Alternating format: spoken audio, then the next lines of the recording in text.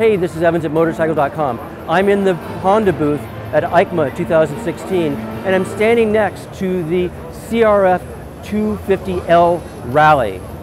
Design-wise, the CRF250L was inspired by the factory CRF450 Rally that was raced into the car by the HRC team.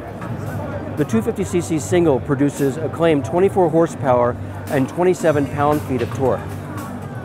The windscreen is a rally-type floating design, and the fairing and radiator shrouds provide wind protection. The headlight nacelle consists of two asymmetric LED lights. The CRF250 Rally will be available for purchase in March of next year. For more information about any of the bikes introduced here at EICMA, go to Motorcycle.com for our coverage.